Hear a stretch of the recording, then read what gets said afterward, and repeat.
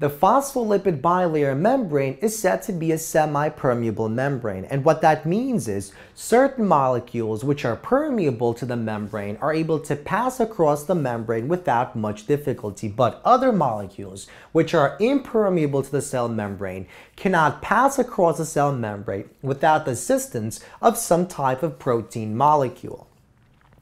Now, inside our body, we have all these different types of molecules, and the ability of these molecules to actually pass across the cell membrane varies over a wide range of values. So, the question that I'd like to discuss in this lecture is, what exactly are the factors that determine the permeability of a given molecule? What determines the ability of a given molecule to actually pass across the cell membrane? So perhaps the most important factor is polarity. So what does that actually mean? Well, we know that the core, the inside of the phospholipid bilayer membrane is predominantly nonpolar. It is hydrophobic as a result of those hydrocarbon tails.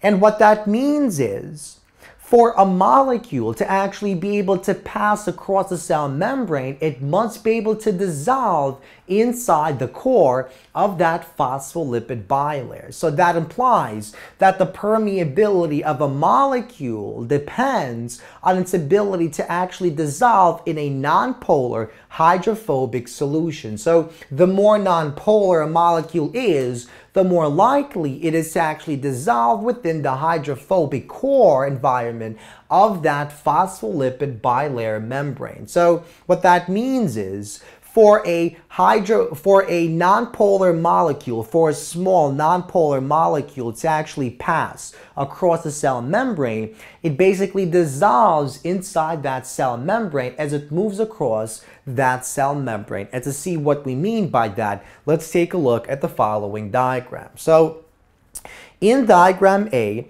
let's suppose we have a cross-section of that phospholipid bilayer membrane, and on both sides we have an aqueous environment. Now remember, in an aqueous environment, water molecules predominate. Those are the solvent molecules. And any other molecule present inside that solvent basically exists in the cage of water molecules, and this is called a solvation shell. So let's suppose we have a small nonpolar molecule shown in purple, and this nonpolar molecule exists in the cage in a solvation shell that is shown in this diagram.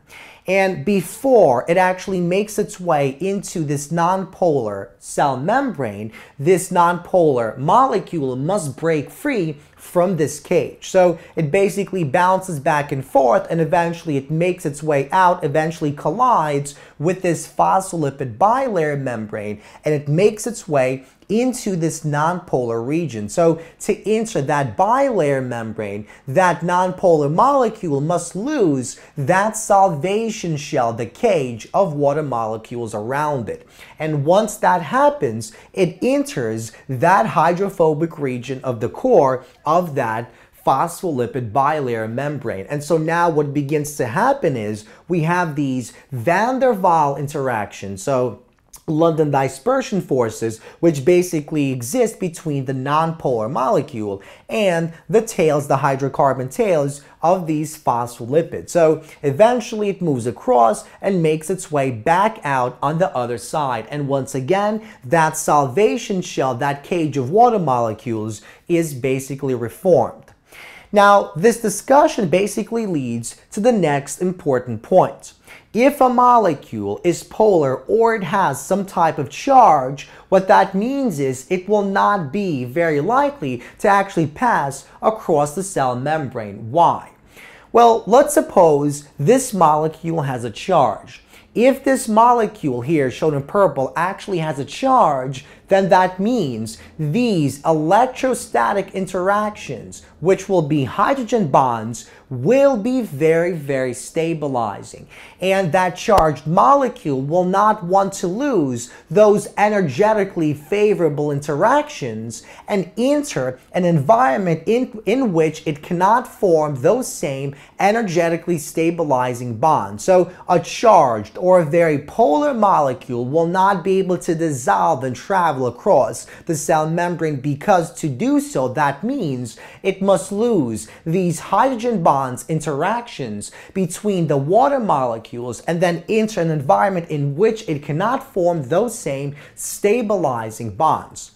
So we see that this also means that charged or very polar molecules do not readily pass across the membrane, because such molecules, one, lose the strong interactions with water that exist in that solvation shell, that cage of water molecules, and two, they cannot form those same stabilized interactions with the hydrocarbon tails found inside the core of that bilayer membrane. So we see that ions such as sodium ions, potassium ions, or chloride ions have a very low permeability. They cannot pass across that cell membrane, as shown in the following diagram. So we have a potassium ion, let's say, found on the outside of that cell membrane, and this is the phospholipid bilayer. And notice that it exists in this cage, in this solvation shell, in which we have all these hydrogen bonds shown in green. And so because these bonds, these electric interactions are so stabilizing, it doesn't actually want to leave and break these bonds, because if it dissolves inside the nonpolar region of that phospholipid bilayer, it will not be able to form those same energetically favorable interactions. So charged ions or molecules do not easily pass across the membrane, because they do not want to lose those energetically favorable water interactions that exist in that water cage. And to basically describe what we mean, let's take a look at these two molecules. So these two molecules are structurally similar. So they have very similar structures. The only difference is at a pH of about 7, which is the physiological pH, this exists without a charge, while this tryptophan, an amino acid, exists in its Zwitter ion form. So we'll have a full negative charge and a full positive charge. And because this actually contains full charges and this one doesn't, the indole is 1,000 times more likely to actually pass across that cell membrane and dissolve in that hydrophobic core section than that tryptophan amino acid. So we see that indole, an uncharged molecule that is structurally similar to the tryptophan amino acid, crosses the membrane 1,000 times more likely or more quickly than the tryptophan in its Zwitter ion form, which is the form that exists at the physiological pH of around 7. Now, so we can basically summarize the following result.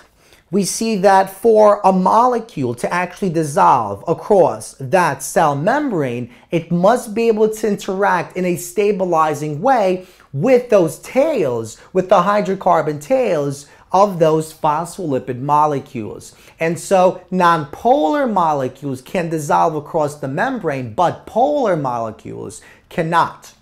Now, technically, that is not actually the entire story, because we see water molecules are actually an exception to that rule. Water molecules can actually pass across the cell membrane. In fact, water molecules are 1 billion times more likely to actually pass across the cell membrane than potassium or sodium ions. Now, water, as we know, is in fact a polar molecule. So we have a partial negative charge on the oxygen and partial positive charges on the hydrogen atoms. It is a polar molecule, yet somehow it's able to actually dissolve across and pass across that cell membrane. The question is why? Well, not only does the polarity determine the ability, the permeability of that molecule, but also the size and the concentration also determine its ability to actually pass across the cell membrane. So water molecules are actually relatively small molecules, and they can squeeze across the cell membrane with ease. On top of that, if we discuss the polarity of the water molecule and we compare it to, let's say, the tryptophan or this potassium, the tryptophan and potassium actually have full charges, and so they're much more polar than water. So because water does not actually have a full charge, it can pass across the cell membrane with ease. On top of that, we have many water molecules on the outside and inside of that bilayer membrane. And all these water molecules are continually colliding with the cell membrane. And because we have such a high number of water molecules, some of them are likely to actually pass across when they collide.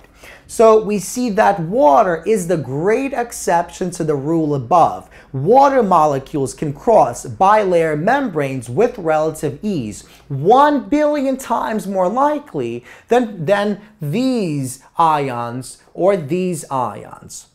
So now this is because they do not contain a full charge. There is a very high concentration of water outside and inside the cell, and that means every time these collide, there's a likelihood that they're going to actually pass across. And number 3 is they are relatively small. So for instance, if I compare, let's say, indole and water, the water is much more likely to actually pass across the cell membrane than indole, because indole, even though it doesn't contain a full charge, indole is larger. We don't find indole in high concentrations, and indole, when it collides, it cannot actually squeeze across that cell membrane because of its size and the fact that there are not too many collisions taking place between indole and the cell membrane in the first place. So 3 things that you have to consider to basically determine the permeability of a molecule across a cell membrane. So number 1 is, will it actually dissolve in that nonpolar core section of the phospholipid bilayer? So you have to look at the molecule's polarity. Number 2 is you have to look at the size. Number 3 is you have to look at the concentration of that molecule outside or inside that particular phospholipid bilayer membrane.